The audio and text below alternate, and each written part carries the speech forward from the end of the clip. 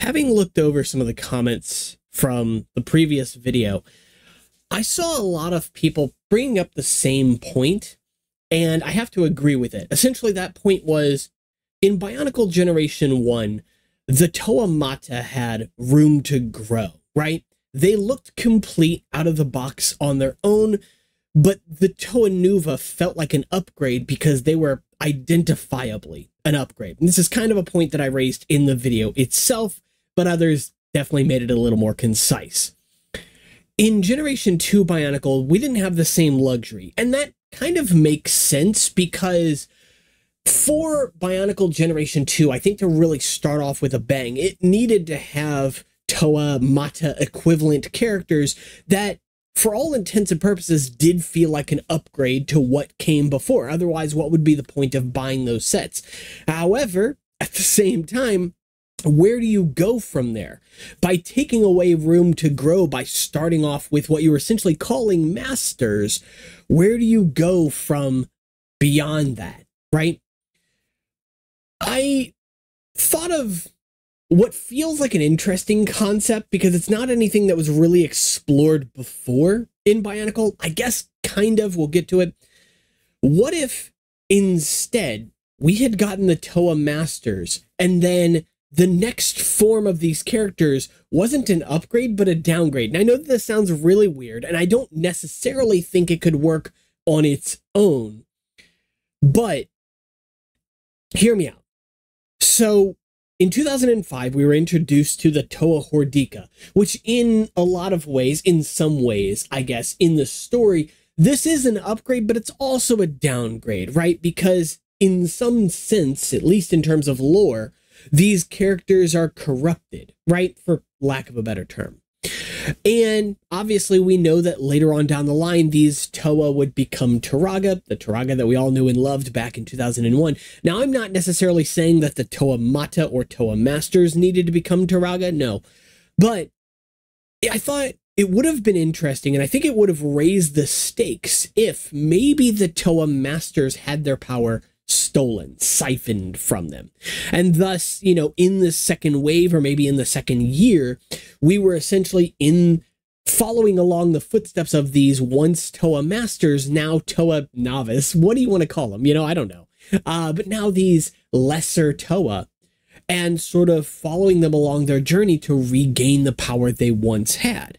And at the same time, I think about how the skeleton sets, a lot of people had issues with them.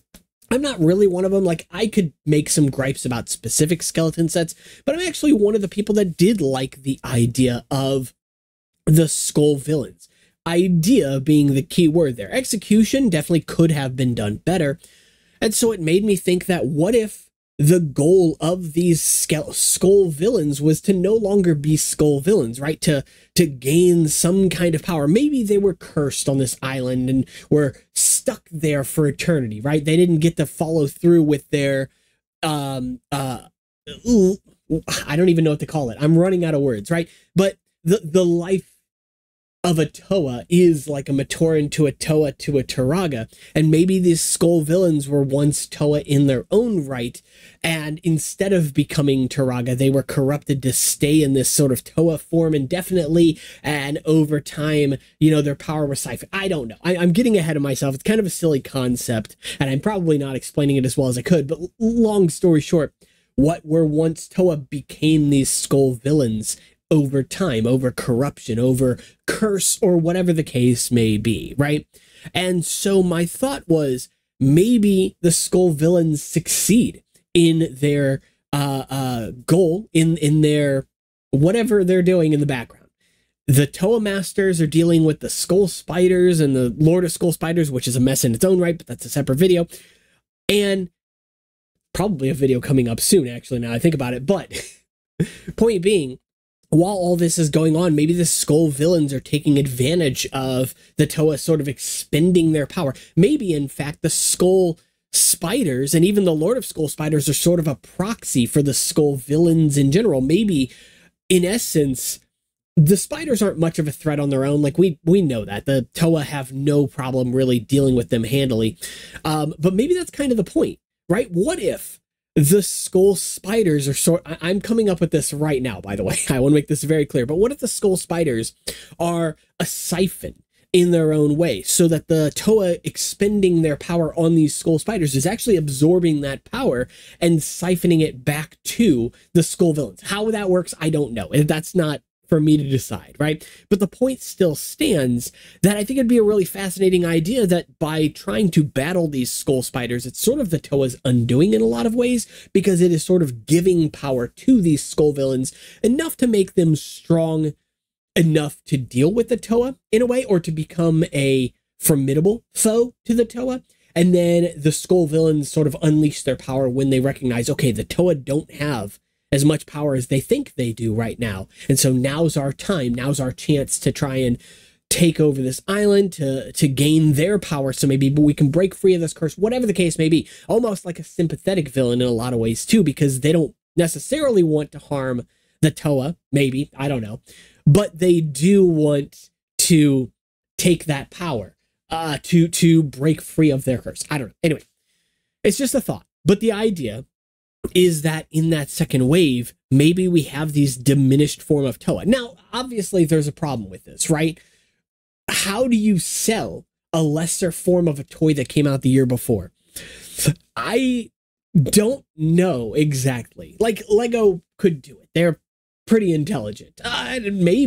Maybe they couldn't. I don't know. They couldn't sell the Toa Uniters well enough. But the idea, I think, is solid. In this way, you have a sort of buffer between the Toa Masters and the Uniters, in that the Masters now have to sort of fight back in their diminished form to gain their power back. Maybe more. Maybe that's how they transform into Uniters. I don't know. I still think it's a really interesting concept. I've toyed around with all kinds of ideas when it comes to Generation 2, how the Toa could, in some ways, sort of fight the environment again in the form of beasts, but not the beasts that we got, rather beasts that sort of exist on the island already. That's a separate video, probably on its own. But one of the problems I had with Generation 2 as it was sold to us was a lack of what I called consistency. And what I meant by that is that from between forms, right? Some of the Toa are very identifiably the same as the previous year. However, some change things up quite a lot, right? Obviously, Kopaka and Onua lose a lot of their gold. They still have a little bit of it. Obviously, Onua has gold printing, of course, but you know, you've got sets that trade out secondary colors for different secondary colors, which kind of made it feel like Lego was indecisive in a lot of ways. Whether or not you liked the changes, that's not the point, right? But the fact of the matter is, it ended up feeling, as I mentioned in the previous video, both sort of samey in the fact that each Uniter felt very similar to each other aesthetically on a shelf, etc. And at the same time, each one shoehorned in a lot of metallic colors, a lot of secondary and even tertiary colors, a lot of transparent colors, where it started to feel like a muddled mess. And I get it to a degree. I get what Lego was trying to do. Hero Factory didn't do this to this degree. And the Star Wars sets that were out at the same time were all fairly muted in their color schemes. Not all of them, you know, but for the most part, a lot more browns and grays and blacks and things going on, as is the nature of that universe. And so really wanting Bionicle to stand out is not a crime in and of itself, but it stood out in a way that kind of felt like color vomit in a lot of ways, design vomit. And I think that that's unfortunate, because there is a lot to love, even in the Uniter line as well. A lot of little ideas here and there where it's like, I can see what they were doing, but they just didn't commit enough. They just wasn't consistent enough. And as much as I like or appreciate some of the color changes, I really appreciate orange with Gali's dark azure, but at the same time, I like yellow with the dark azure. So, you know, I can appreciate both the former and the latter. Still getting ahead of myself. At the end of the day, I think that there was still a lot left on the table, a lot of room left, but we were seeing the writing on the wall, not just for Bionicle, but CCBS in general. Lego was sort of going away from it, abandoning it in a lot of ways. I think it's unfortunate. Bionicle kind of came at a time, Generation 2, came at a time that was kind of too late for itself, which is really unfortunate. But it's you know, you don't control the market. You don't control what else is out there, what you're competing with. And honestly, I kind of think in some ways with the resurgence of Pokemon in around 2017 with Pokemon Go, whenever that came out exactly, I don't remember, but around that time, right? I really think that had Bionicle sort of held off a little bit, spent a little more time cooking, if you will, and came out around the same time, it could have maybe jumped on that bandwagon a little bit if it had played to the strengths of the Pokemon franchise in much the same way as it did in the first generation. Would it have been the same? I don't know how. I can't speak to that, obviously. That's not the reality we live in. But when Bionicle Generation 1 came around, it was lightning in a bottle. It was the perfect toy at the perfect time against the perfect market. And, you know, it was the age kind of before the internet, right? Before the internet, right? And so it's much harder to sell a toy today than it was back then. Yeah, I'm happy that we got what we got, but I think that there is a lot here worth exploring at the very least, or worth thinking about. Yeah, so that's pretty much it, I think, for the video. Before I end the video, I just want to showcase, too, that because I showed off a knockoff set that I got recently in the mail, I wanted to showcase two things. A, you can build Liwa Uniter's leg in purely bright green here. I like the little bit of lime green there to kind of throw things up. Or, of course, you could change that out for Keat Orange, which I think would be better. The foot, if you're not aware, by the way, does come in bright green. It actually comes in, I think, either the Green Lantern set, I think it's the Green Lantern set from CCBS, so a little bit more obscure, but you can get that piece. Should have been used in Bionicle 2. But yeah, I think that's a little bit too much bright green, but at least you get the idea. And of course, the eye can be changed out for lime green. But yeah, if you bought that set, you get both the Borak eye and the Vorox or Skrull shell. And the other thing I guess I'll show off while I'm showing off the Skrull shell is I made a little rahi for 2009 Bionicle, just sort of featuring that piece. Also featuring the double socket that came out in 2009 with the axles and pinholes off of the side of it. Very wonderful piece, unfortunately plagued by the fact that it's fragile. Anyway, so that's it for this one. If you enjoyed the video, be sure to subscribe. It helps the channel out tremendously. And of course, I will see you all in the next one. Take care.